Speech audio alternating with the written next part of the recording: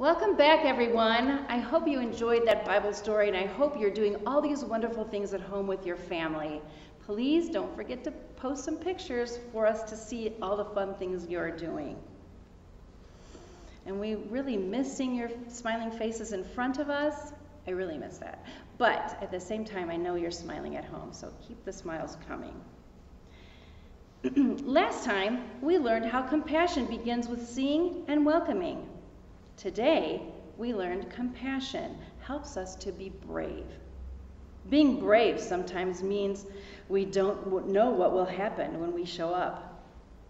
The friend who was paralyzed didn't know if his friends would help him. He didn't know if he would get to see Jesus.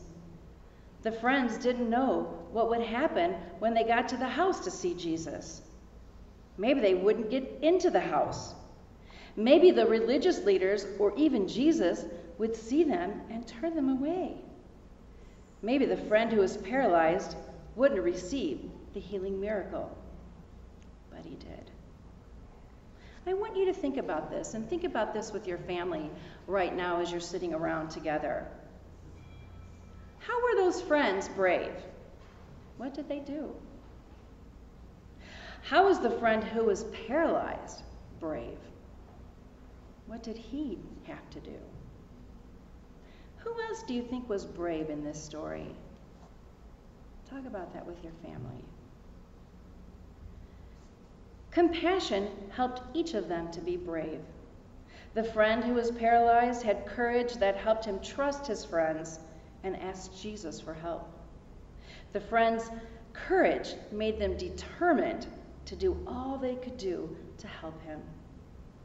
Jesus' courage showed the friend who was paralyzed that he was loved and accepted.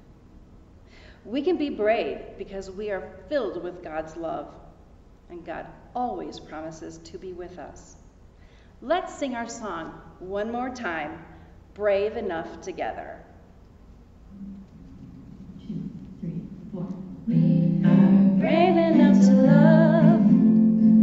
We are brave enough to show compassion. We are brave enough to listen and tell the truth. We are brave enough to love. We are brave enough to show compassion. We are brave enough to listen and tell the truth.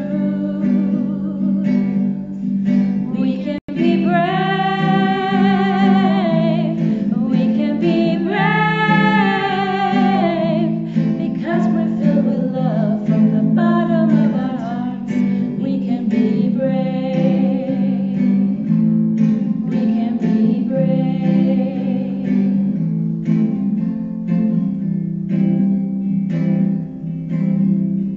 We are brave enough to love.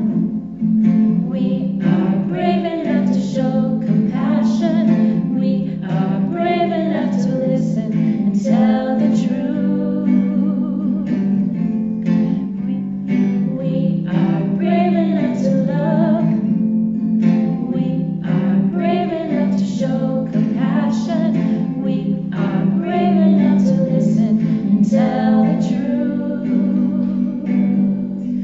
We can be brave. We can be brave because we're filled with love from the bottom of God's heart. Because we're filled with love from the bottom of God's heart. We can be brave. We can be brave. We can be brave. We can be brave.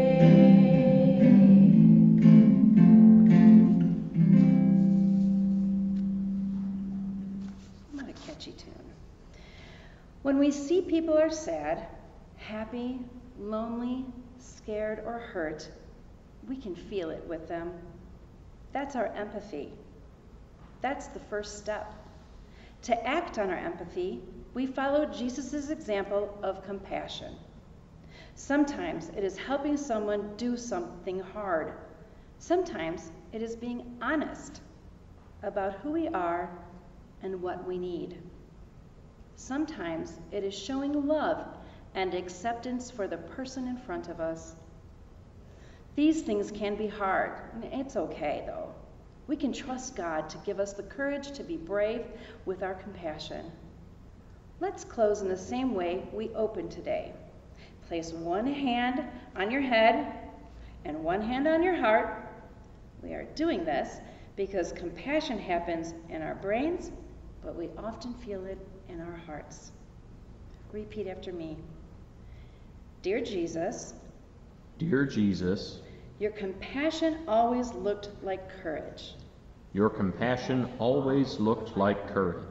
Strengthen our hearts with your bravery. Strengthen our hearts with your bravery.